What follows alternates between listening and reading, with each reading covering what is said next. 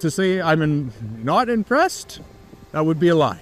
I would say incredibly unique. In my experience with the encampment team so far, I haven't seen anything this extensive, this elaborate. We're just off Fulton Creek in the 34th Street area, just off of a local dog park. We're responding to an illegal encampment that's been set up. They've got solar panels. We recovered 4 generators, 2 of which were buried underground to power everything. There is a creek, like I mentioned, and they have a generator stuck into the ground there to pump water to the site for a running sink and laundry machine as well. So this is the more extensive of the 2 sites here, if you want to follow me. It's a little bit tight.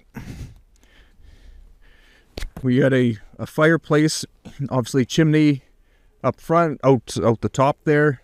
Operational sink, operational laundry machine, fridge, laundry, coffee maker. And then if you wanted to capture the floor, this was all natural earth, but they brought in stone tiles. The flooring is not something I had seen before at one of these encampments. It was all installed, almost marble flooring. This is all connected to their solar panels.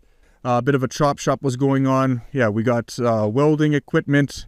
We removed the bikes to check the serial numbers, and it just kind of goes further back and back. We've come across shotgun shells, knives, machetes, and a couple other firearms located within the encampment here. One of our park rangers had his drone out earlier. It was very difficult to see with the black tarping and obviously the leaves and earth that they use to conceal it here. The fencing that they've created goes all the way around inside the property, even outside a little bit there, and with how thick they kind of interlocked the branches, it's actually difficult to see, especially in the middle of summer. When we arrived, we were able to confirm that 5 people were sleeping here.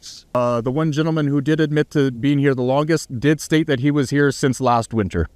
Honestly, extreme safety concerns. As you may have seen, you've seen the fireplaces. There is wires strung in and around the whole area inside the houses there. That is definitely not secure. As you can see, there's no nails, there's no rope or anything. One bad gust of wind, one bad weather night, and that thing could come down and crush whoever's inside, unfortunately. There's not a lot of access to food, grocery stores, anything like that out here. And I think that just goes to show how widespread that these encampment issues are becoming from the downtown core.